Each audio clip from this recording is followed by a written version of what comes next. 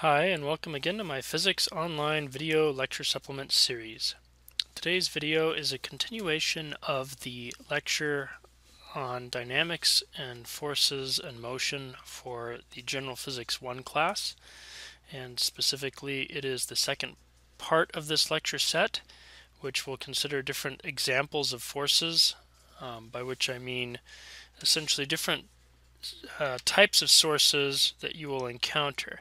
Now, this is not to say that I'm going to be lecturing this time entirely on different fundamental sources of nature, but on different kinds of forces that you might encounter, such as the force of gravity, which is in fact a fundamental force of nature, but also things like the normal force and the force of friction, which are not fundamental forces of nature and yet are important forces to consider in the sense that they are contact forces. So in the first part of this lecture, what we did was consider the laws of motion set forth by Newton. And so what we want to do today is consider a few different types of force, like gravity and the normal force that I mentioned, also tension, and we will even cover briefly in passing the four basic forces of nature. So let's get on with that. The first thing that I wanted to talk about is gravity. And in the first part of this lecture set, what we saw was that weight is the force of gravity which is acting upon an object. That is, sometimes it's labeled as an Fg, sometimes it's labeled as a lowercase w for weight. So the force of gravity is equal to the weight of the object, which near the surface of a planet is the mass of the object times the free fall acceleration at that point. So on Earth, that becomes the mass of the object times 9.8 meters per second squared, approximately. On the Moon, it's about a sixth of that, and so on. Gravity is one of the fundamental forces of nature, and it is a very pervasive force. It is a field force, which means that I don't have to be touching an object in order for me to be applying a gravitational force on the object, or vice versa. If you are near to the surface of a planet, then the planet is the main gravitational attractor, and so that is this weight equals mass times free fall acceleration equation. Of course, if you get farther out from the planet, or if you want to consider the force of gravity between two other objects, like for example yourself and the chair that you're sitting on, or what have you, then you have to use something like Newton's law of general gravitation. Before going on to the next force, it's worth considering as an introduction to this next force, why is it that things don't fall through each other? Why is it that solid objects can't pass through each other? And one analogy to think about this is to think about two galaxies, as shown actually in this image. You can see two galaxies sort of colliding with each other. One maybe is moving in this direction and one maybe is moving in this direction, and you can see that they have sort of collided. And these two galaxies may or may not end up surviving as distinct entities. Of course, during any collision of this sort, there tends to be some exchanges of matter. They may be ripped apart a little bit. One galaxy may be sort of absorbed by the other. It may be partially absorbed with some star clusters moving off.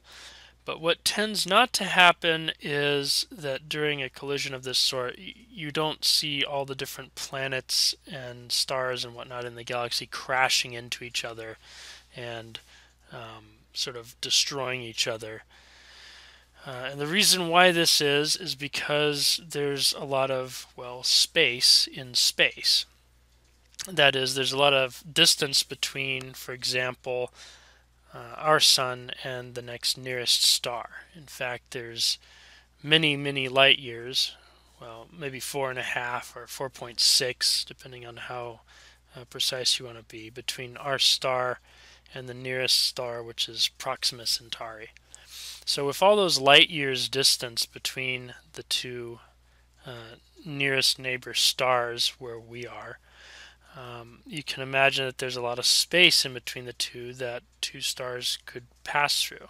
In other words, another star could pass midway between the two of ours, be 2 light years from ours and 2 light years from Proxima Centauri, and no collision would need to really occur. In fact, depending on the size of the star in question, we may or may not really notice its passing from our vantage point on Earth, other than to see maybe a bright object in the sky if it's a particularly bright star. In any case, the fact of the matter is that if you look at matter on a smaller scale than galaxies, the same kind of relationship actually holds up. There's a lot of space inside of a given atom, and there's also some space between two atoms in a given molecule and two molecules in a given crystal, and so on.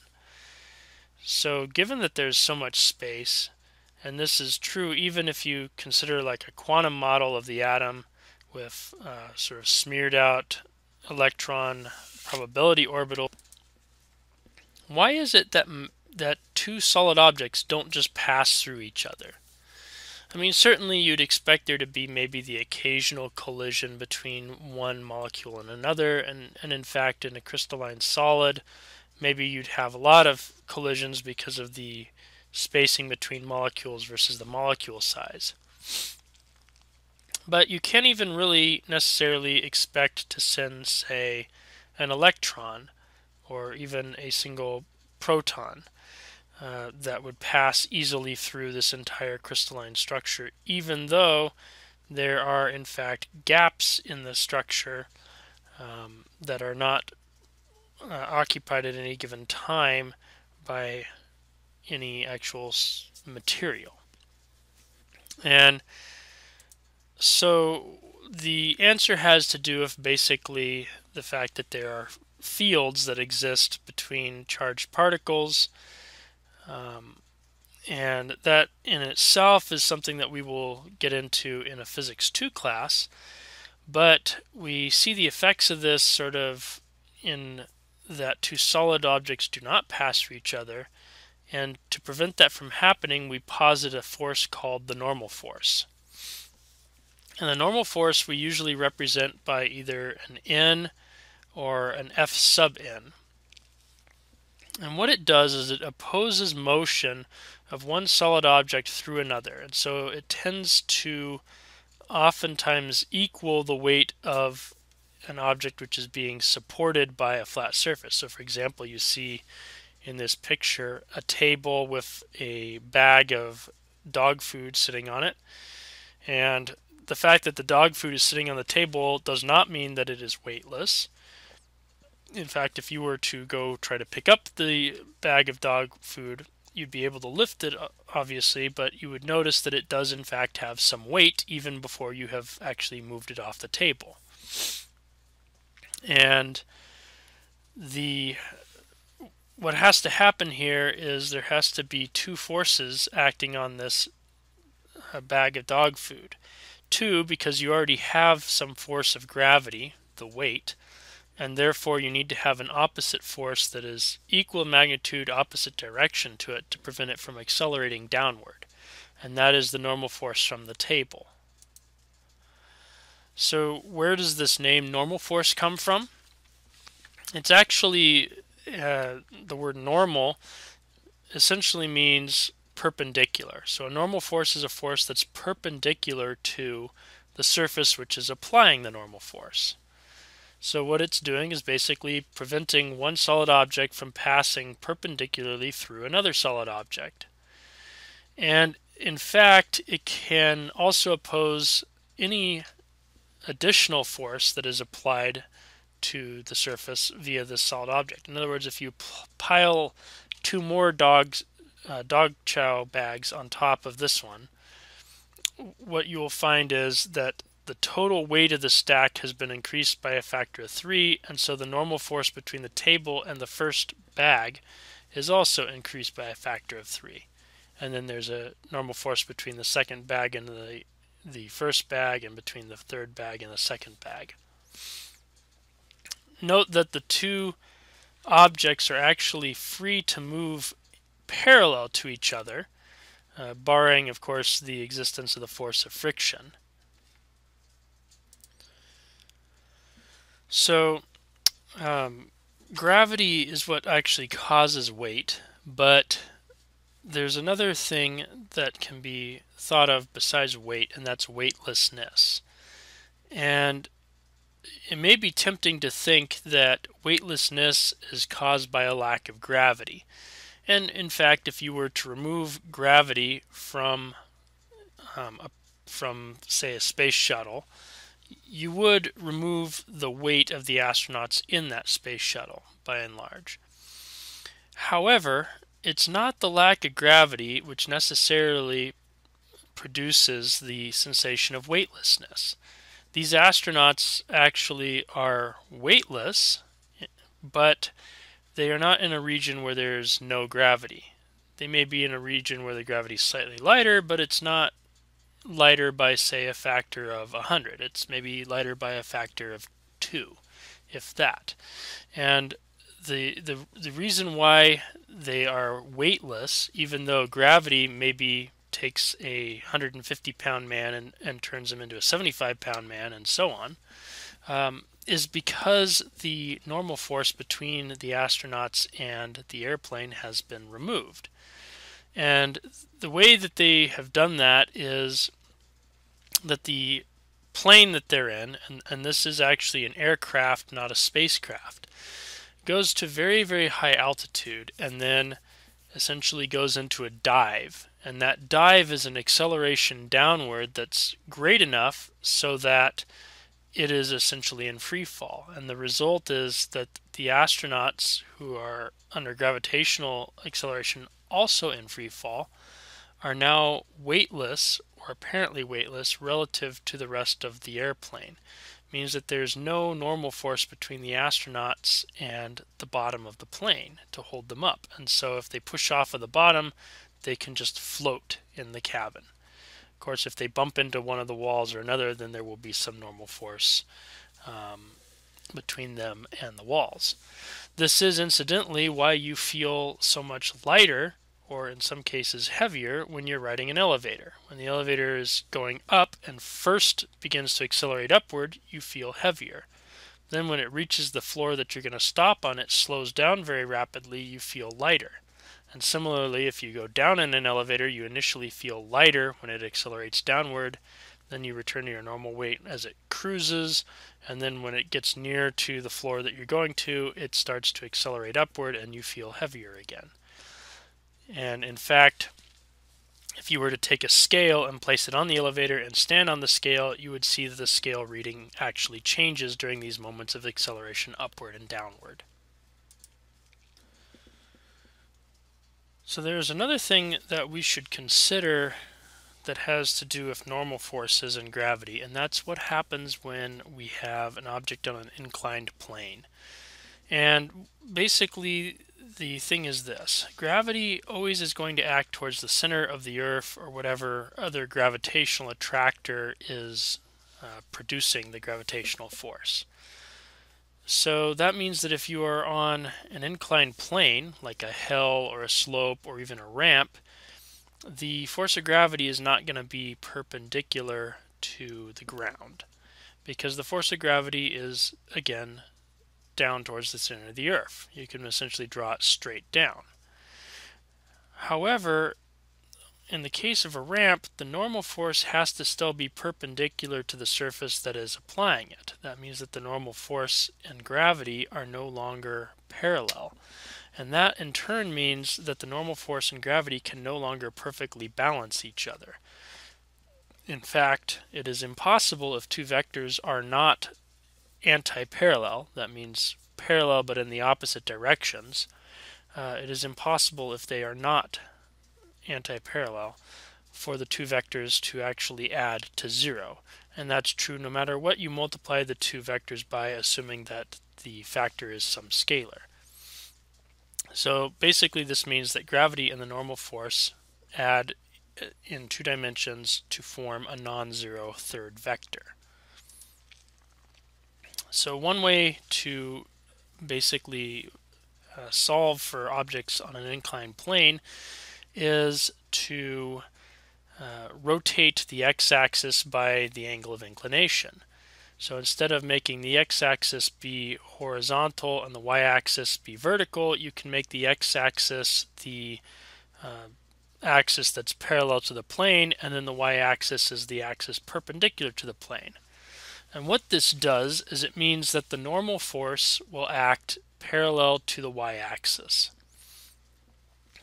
And then gravity is continuing to act in the towards the center of the Earth direction is actually now a angle with respect to both axes. In fact, it will be at an angle theta with respect to the y-axis. Again, this is because we just rotated x and y by theta, and gravity was originally in the y direction.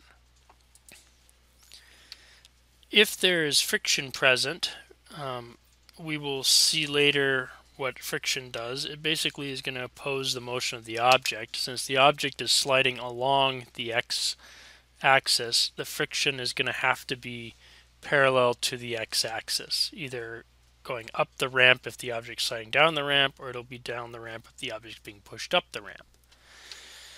And so basically that means that the normal force and friction are both parallel to a particular axis, but gravity is going to now need to be broken up into an x and a y component. So Fg is mg. You can see the angle theta here.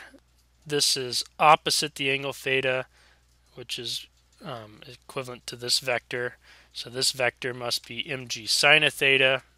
This right here is adjacent to theta, so it has to have a magnitude mg cosine theta, and if we want to include the direction, since this way is positive, it becomes negative mg cosine theta because it's down. So this actually lets us solve for a few things. Assuming no friction, it basically tells us that the object is going to slide down the ramp because there is a net force equal to mg sine theta that is in the direction parallel to the ramp and in the sort of downward direction. So this is down the ramp, this is up the ramp. The other thing it lets us do is determine the magnitude of the normal force, because the normal force and this y component of gravity are opposed to each other. So the normal force is having to cancel out this part of gravity that's trying to pull the object through the ramp, and so the magnitude of the normal force must be equal to mg cosine theta. Okay, so now the next force that we want to talk about is tension. And tension is a force which acts along the length of a given medium. So in this diagram, the given medium is a rope, and tension acts along the rope, and it is a sort of restoring force. We'll learn about restoring forces in a little bit in some more detail. What it basically means is that tension tries to prevent an object from stretching, and there's a sort of reverse tension that can be used to objects that are not ropes that prevents them from compressing. So if you were to push on both sides of this weight, the weight would actually compress a little bit, and there'd be a sort of outward force from the weight's attempt to retain its rigid structure. But in any case, when we say tension, what we usually mean is a force inside of something like a rope or a string that is preventing the rope or string from stretching. And so it's sort of an inward-facing force, if you will.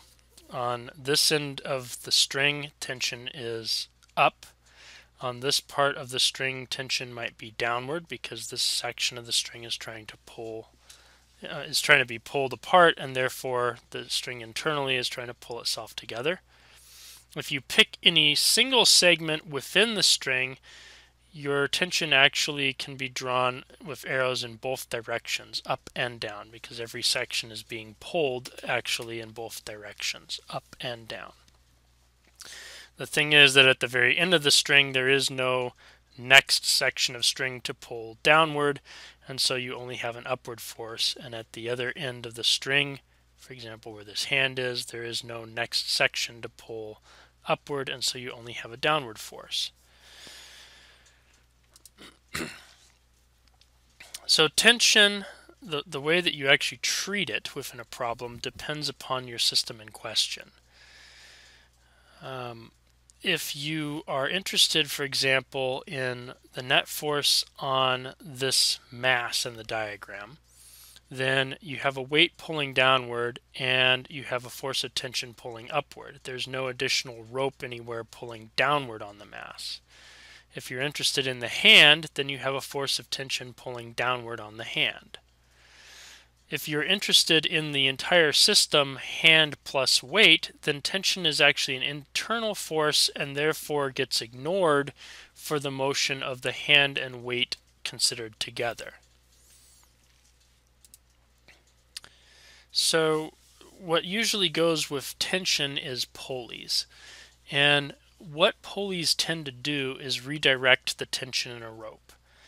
And what that means is that they can change the direction of tension, but they tend not to change the magnitude of tension in a given rope. So the implication is that the pulley itself is going to experience a force from each rope that it redirects. And therefore, if you consider something like, for example, an Atwood's machine, in which you have two masses that have a rope running between them over a pulley, which looks something like this, then there is some force of tension acting upward on mass 2. It's actually also acting upward on mass 1. Typically, one of these two masses is heavier than the other, and usually it's whichever mass starts off higher up, because the point is that it falls and pulls the other mass up. So you'd have a net downward force here. In other words, this mass times free fall acceleration is greater than tension. A net upward force here, in other words, tension is greater than this mass times free fall acceleration. And this pulley is going to have a total force on it that's equal to essentially twice the tension in the rope, which comes about because at this point right here on the rope, there is a force of tension essentially pulling downwards on this pulley, and at this point here on the rope there is also a force of tension pulling downwards on the pulley, and so the net force looks like twice the tension. Down here on the other hand, you have a force of tension upwards on this mass, you have a force of tension upwards on this mass, and you have a force of gravity, and you have a force of gravity on this one. Oftentimes, the pulley itself can be excluded from the analysis of a given problem. This is especially true if you have what's called an ideal pulley. An ideal pulley is massless and frictionless.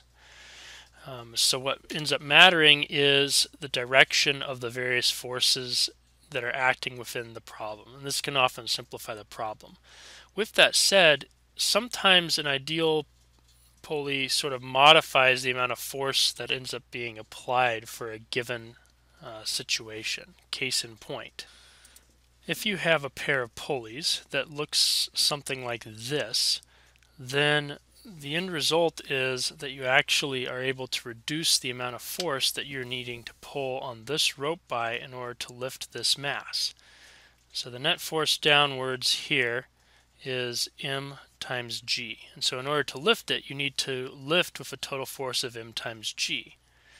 Well, if you were to pull with a force of m times g on this rope, then that means that you have a force right here and a force right here, both equal to the total tension in the rope, which would be m times g. And so you'd actually have 2 mg here, which is twice what you need to lift this with. So in order to hold this thing steady, you actually only need to pull with a force of T equals 1/2 of m times g. And this is true if you have a pair of ideal pulleys. That means massless and frictionless. If there's some friction and if there's some mass effects, then that will tend to change slightly what amount of tension you need to pull with in order to hold this object in place.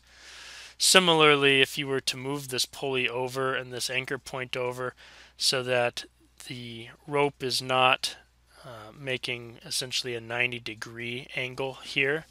In other words, if you were to set it up with an anchor point here so that the rope loops around like this and then comes up over another pulley over here and loops around like this, it's also going to change how much force you actually need to pull with. You then have to figure out the vertical and horizontal components of the tension in each of these two ropes. The next force of interest is actually friction. So at this point I've hit on gravity, at least gravity near the surface of the Earth, on the normal force, on weightlessness with the normal force, and on tension in a rope. So the next very common force that you might encounter is friction. And what friction is that it is a force that resists local motion between two surfaces. So that actually also gives us the direction of friction. So if this crate is on this surface and this crate is attempting to slide this way with respect to this surface, then the force of friction will be in the opposite direction. So if motion is being attempted from left to right, friction will be pulling from right to left between the two surfaces. Note that it's not necessarily true to say that friction always prevents an object from accelerating, period, because, for example, if this blue surface represents a truck bed and the truck decides to accelerate in this direction, then inertia has the crate attempting to stay still, which would be an effective acceleration this way with respect to the truck bed. Means that the force of friction is in this direction, same direction that the truck is actually accelerating in, and actually the force of friction is what is in fact causing the box to move with the truck, assuming that there's no tailgate to apply a normal force. So what is the magnitude of friction actually determined by? There's actually a couple of factors, 3 factors in the case of static friction, 2 in the case of kinetic friction. So there are in fact 2 types of friction. One is a friction that is present when the two surfaces are already moving with respect to each other. The other is a type of friction that is present when the two are initially stationary with respect to each other. In any case, the 2 big factors are what's called the normal force and the coefficient of friction. You've already met the normal force previously, so I'm not going to say anything new about that here. The other effect is what's called the coefficient of friction, which is a constant value essentially determined by how much the two surfaces tend to stick together. So how rough are the two surfaces with respect to each other, and how much do they tend to have difficulty sliding across each other as a result. So about static and kinetic friction. If you have a static friction, you have a force that is essentially trying to prevent two objects from moving across each other when they're already stationary. And so the total amount of static friction is going to increase or decrease to oppose any unbalanced force acting on one or the other object. Therefore, if we return to this crate on this flat surface, if I attempt to push on the crate with 10 newtons and the crate doesn't move, then it means that there is a 10 newton frictional force resisting me. If I push with 20 newtons and the crate doesn't move, then there's 20 newtons of friction force resisting me. I'm assuming, of course, that I'm pushing in the horizontal direction.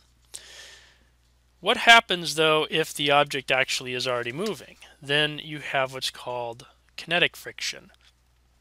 And so the kinetic friction has a particular fixed value as opposed to the static friction, which does not. So static friction, the magnitude of that force is less than or equal to the coefficient of static friction times the normal force. In the case of kinetic friction, the kinetic friction actually is equal to the coefficient of kinetic friction times the normal force. So again, if we return to that box crate that's sitting on the surface, the kinetic friction, if this thing is moving, if the coefficient of kinetic friction is say 0.1 and the normal force of the block is say 10 newtons, then the kinetic friction will be exactly 1 newton no matter how hard I'm pushing on this block. Whereas with the static friction, if the static friction's coefficient is 0.2, let's say, the maximum static friction would be 0.2 times 10 newtons or 2 newtons. But the actual force of static friction could be less. It could be 1 newton if I'm only pushing on the crate with 1 newton, or it could be 0.1 newton if I only push with 0.1 newton, and so on. So in a sense, the static friction behaves similarly to the normal force in that it has a variable value because it's trying to oppose a motion. So recall that in the case of the normal force, if the object weighs 10 newtons and is on a flat surface and no other forces act on it, the normal force upward is 10 newtons. But if I lift upwards with 5 newtons force, it's not enough to pick the object up, and therefore there's 5 newtons more weight than I'm lifting with. The normal force is now 5 newtons. Same thing is basically happening with static friction. If I push with 1 newton and there are 2 newtons available for static friction, it will still only resist with 1 newton. In the case of kinetic friction, this is an equality, not an inequality. The other thing worth saying about static versus kinetic friction is that the coefficient of static friction tends to be greater than the coefficient of kinetic friction. That can be seen actually in a table like this one, which shows a few common values for coefficients of static and kinetic friction. So case in point, you can have stuff like shoes on ice, which have a relatively low value of both static and kinetic friction. Oiled steel on steel also tends to be very slippery. Teflon on steel, very slippery, compared to, say, rubber on dry concrete. And you can see the static friction here is more than the kinetic friction. Static is more than kinetic, and so on.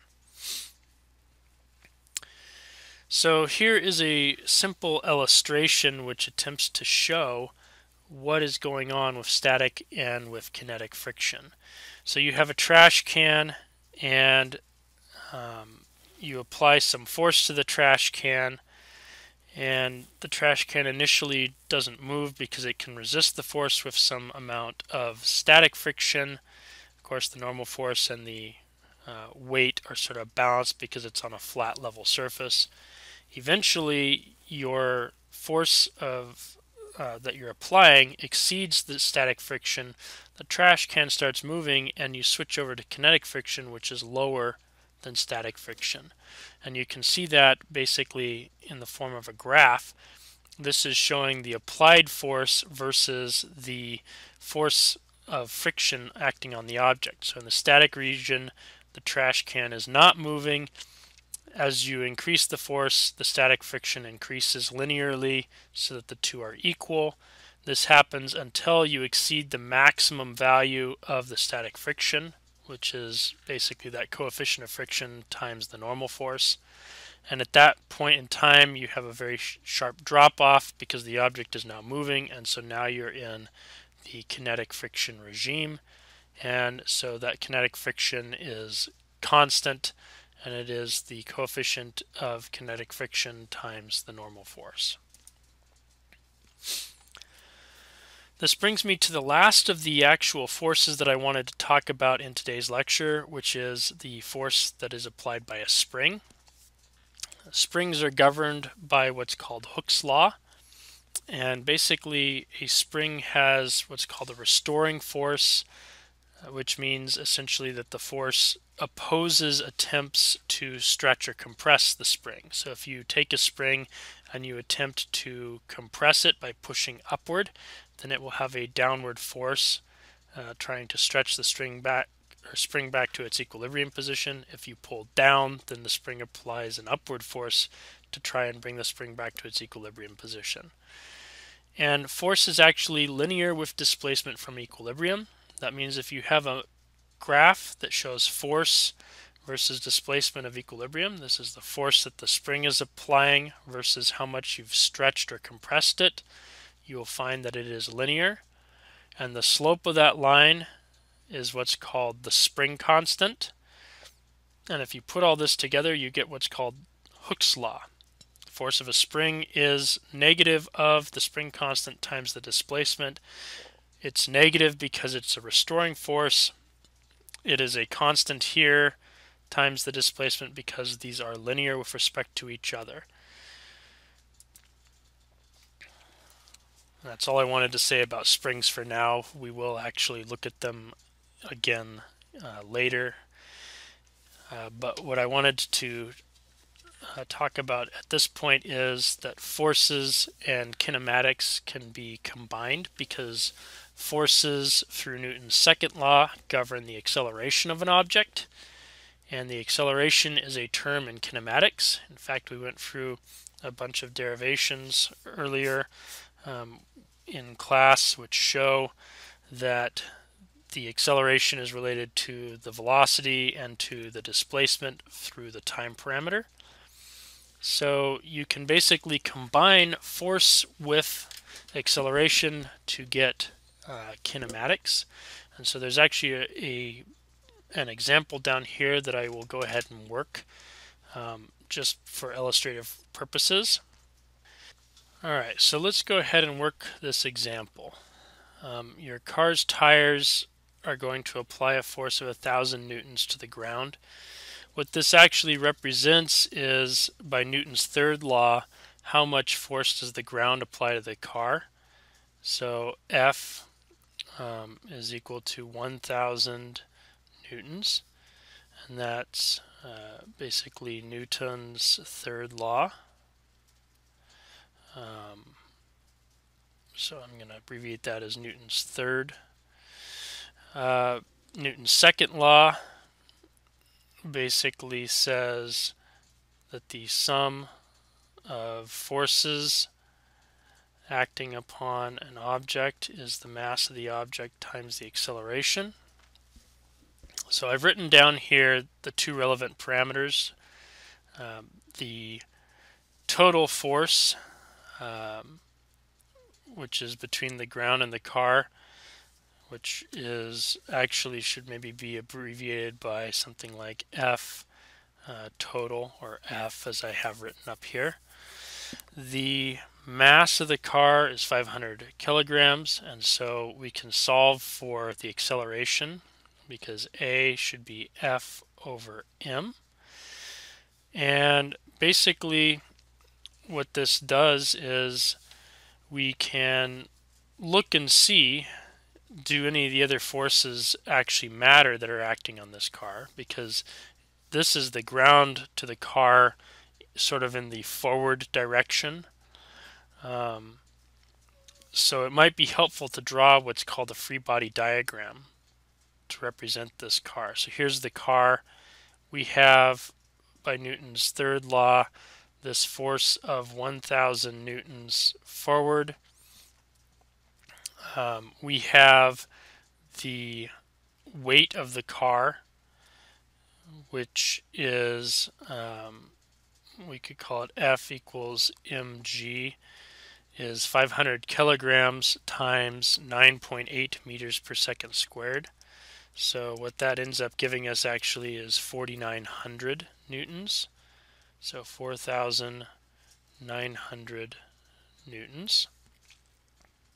And we're going to go ahead and assume that the car is on flat level ground.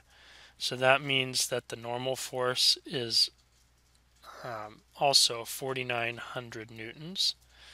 And so you can see that the normal force and the gravitational force cancel with each other.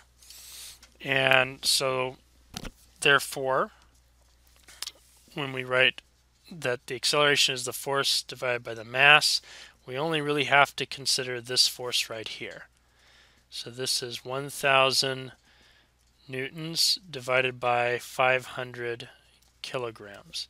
And so the acceleration therefore is 2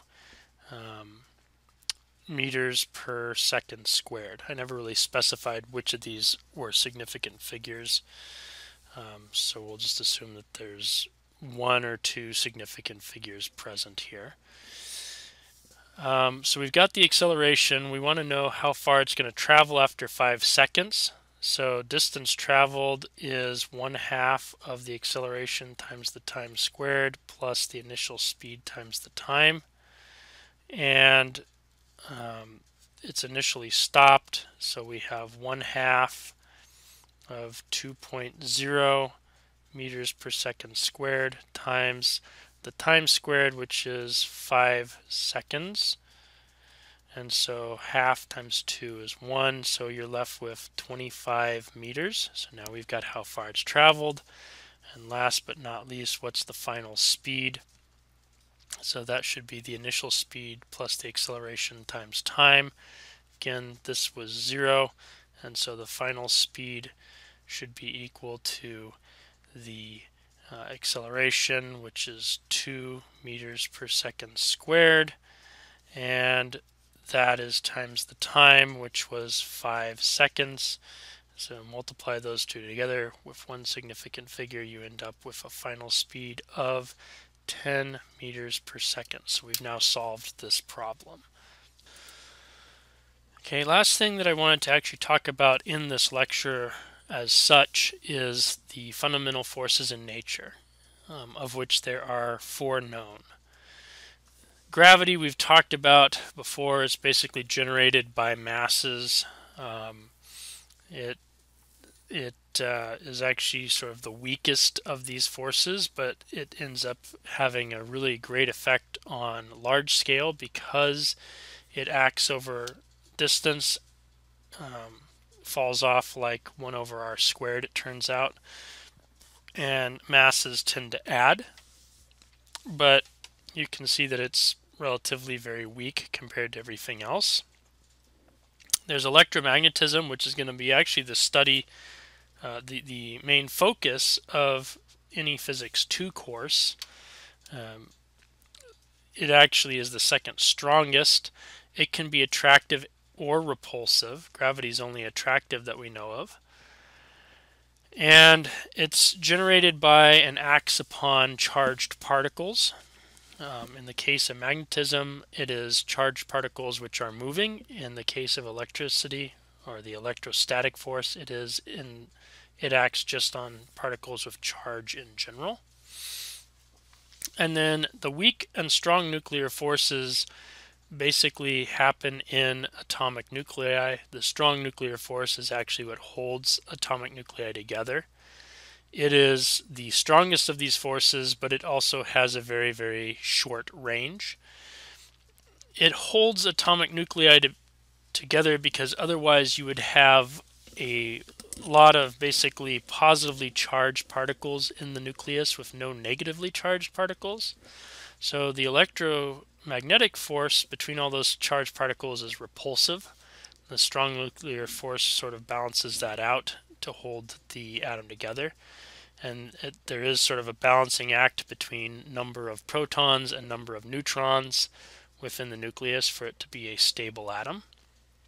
The weak nuclear force basically plays some interesting roles in particle decays. It's weaker than electromagnetic force or the strong nuclear force, but is still considerably stronger than gravitation.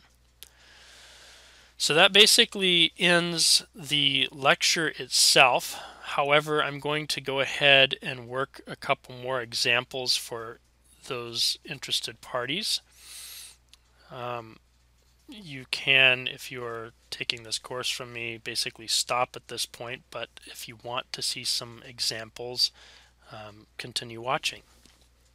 So the first of the additional examples that I'm going to work is one in which we've placed a 5 kilogram block near the top of a frictionless ramp, which is shown here. and we want to know what's the block's acceleration, both the magnitude and the direction, if the ramp is a 10-degree angle inclination. So usually the first thing that I like to do in solving these kinds of problems is to draw a free body diagram. Most people prefer to draw a free body diagram as I did the previous diagram, basically put a dot for the object and then draw forces on it. It may be just as easy though to put the dot here in the actual object so that we can orient the forces with respect to the ramp. So what forces do we have? It's frictionless, so there's no friction force. Nobody's pulling or pushing on it. There is a gravitational force which is straight down. There is also a normal force which has to be perpendicular to the ramp. And this gravitational force, which is straight down, must have a magnitude of m times g. And since we're going to do this on a ramp, it means that there must be some component to the gravitational force that is in the x direction and some which is in the y direction, Fgy. And this component which is in the y direction and the normal force should in fact be equal. By the way, if you want to draw this same diagram independent of the ramp, you would basically draw it like this, with a normal force here and a gravitational force here, and optionally you can split the gravitational force up into the x and y components like so and like so. And this right here, by the way, is angle theta, as is this right here, angle theta. Be that as it may, we can write that the normal force and the y component of gravity must be equal in magnitude, because this and this are essentially the same force, Fgy, Fgy, and it's the only force that's parallel or anti-parallel to the normal force. And so if you put in the vectors like this, you get something like this. So if you do sum of forces, all that you have left are basically Fgx plus Fgy plus normal force. Since these two are opposite and equal, they cancel. And by Newton's second law, the sum of forces must be the mass times the acceleration. And so what we end up with is Fgx is equal to m times a. Well, looking at this diagram, you can see that Fgx is itself going to be equal to Fg, the force of gravity, times the sine of the angle.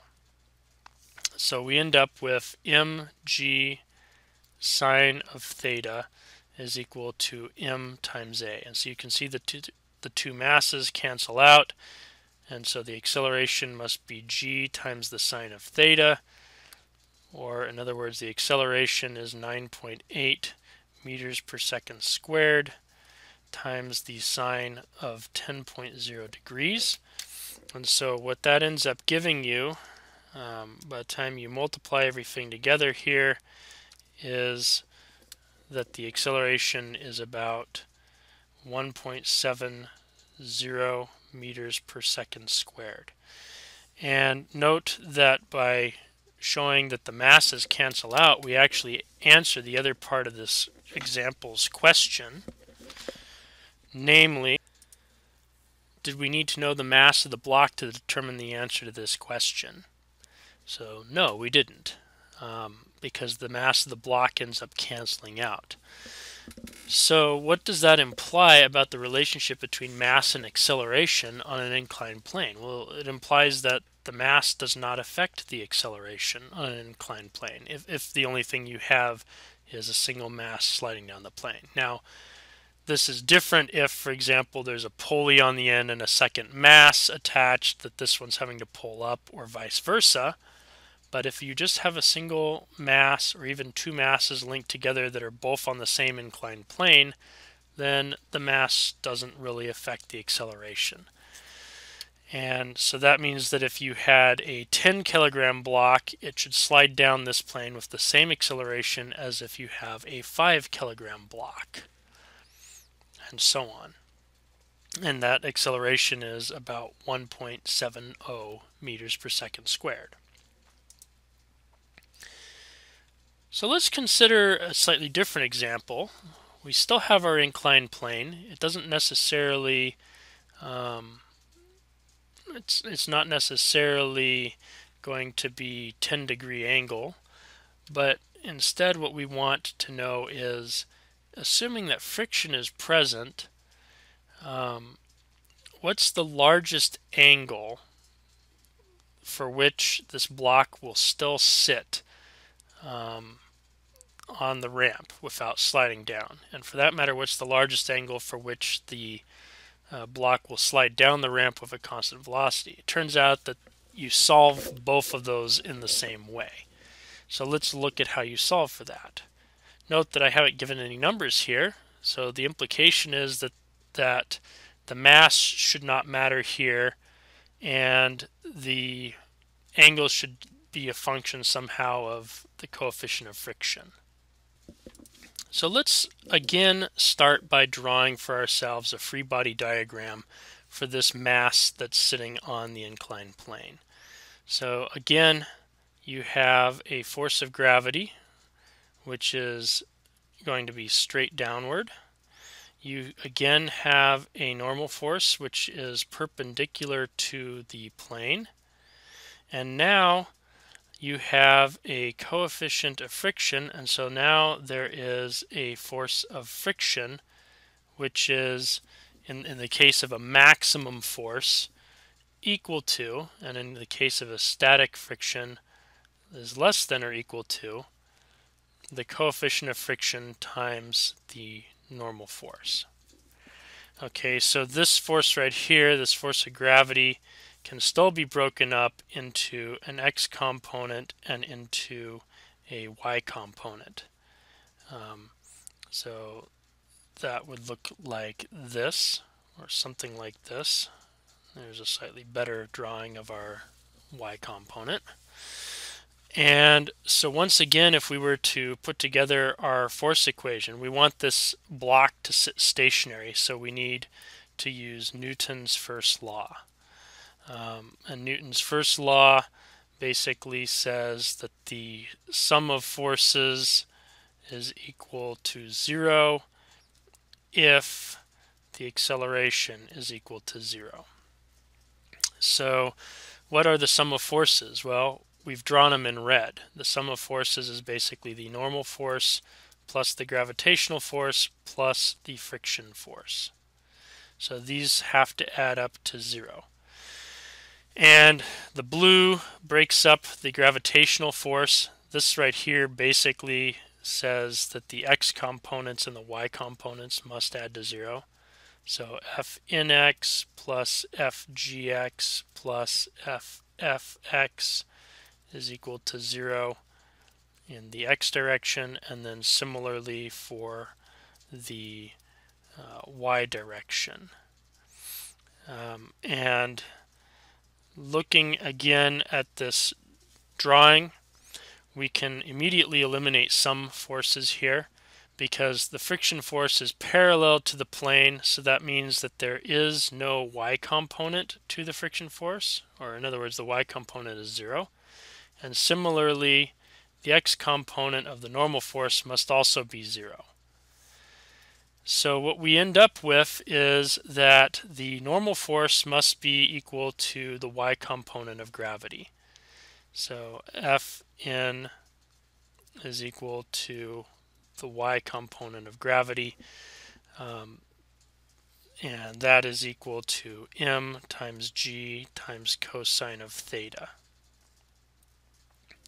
And we can see that because here's the y component of gravity and here is angle theta. So if we want to get this, and we have this as equal to m times g, then this must be m times g times cosine of theta. All right, so if we take that and look at this equation, f gx must similarly be equal to m times g times the sine of theta. That's for the same reason, using trigonometric arguments. And looking at this equation right here, you can see that fgx, magnitude-wise, must be equal to the force of friction. And this force of friction is equal to the the force of friction in the x direction. So recall that the force of friction is basically less than or equal to the coefficient of friction times the normal force. So we just solved for the normal force, so that would be mu times m times g times the sine of theta. Okay, so put this here. Oops, this should be cosine of theta. In any case, put this in here and put this one right here in here, and what you end up getting is m times g times sine of theta is mu times m times g times cosine of theta. So I can see that the mass and the free fall acceleration cancel out of both sides of this equation. So that means that this equation does not depend, or the result does not depend upon the block's mass. It also does not depend upon whether the block is on the Earth or the Moon or Jupiter or what have you, where the free fall acceleration is different.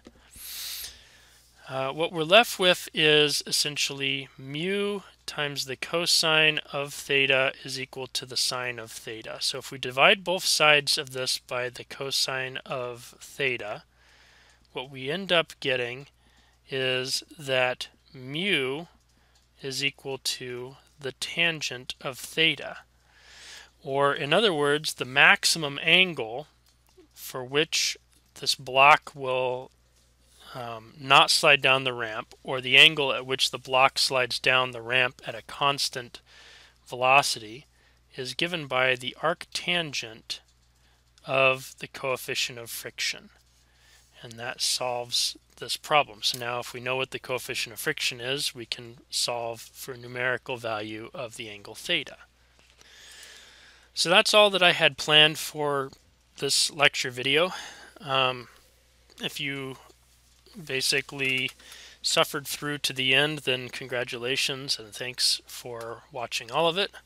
If you quit or skipped some of the exercises, that's okay as well. The point of these videos is to be helpful to you, not to be absolutely required watching. The one key that I highlighted in this video that wasn't an explicit point is the drawing of a free body diagram. There's no particular slide that's dedicated to that, but it is a very useful skill in general in physics. It helps you set up problems to solve them. Beyond that, we talked about quite a variety of forces, including the four fundamental forces of nature, that is gravity, the electromagnetic force, the nuclear weak force, and the nuclear strong force. But we also talked about different types of forces that you might encounter that are contact forces, shall we say. Friction, or normal force, or tension, or the force that a spring has for its restoring force. So hopefully you found this lecture part interesting, and thanks for watching.